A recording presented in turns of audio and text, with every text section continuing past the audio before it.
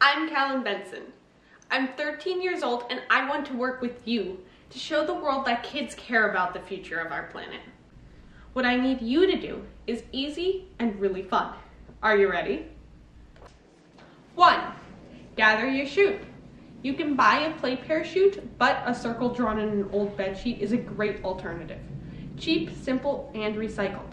Have a friend hold a piece of string in the center of the sheet. Grab a pencil at the other end of the string and pull it in a circle around your friend, drawing the perimeter of your circle chute. Not like that, like this. 2. Genius loves company.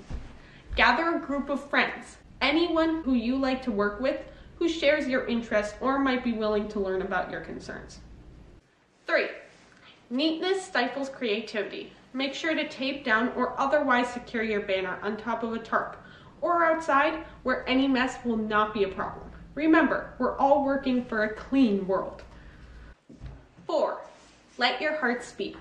Choose a central image that represents your group's concerns about climate change. My image was the monarch butterfly, but yours might be another animal or a habitat or local landmark that is threatened by climate change, or something else entirely. 5. Make your idea pop. Sketch your central image to fill most of your circle. Write a name that represents your group and your location in bold letters along the perimeter to show us who you are.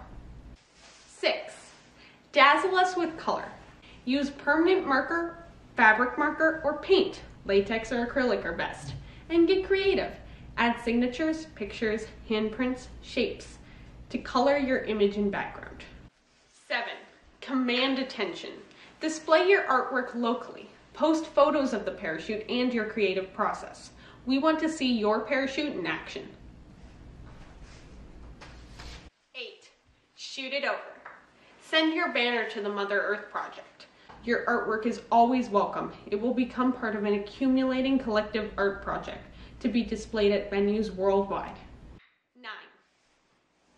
Beat your wings. Talk about climate change and tell anyone and everyone about parachutes for the planet. Let's amplify our voices and concerns through art in action. And last but not least, number 10, save the world. We might feel small and insignificant, but together we are powerful. We can do this, and I'm really excited to be working with you.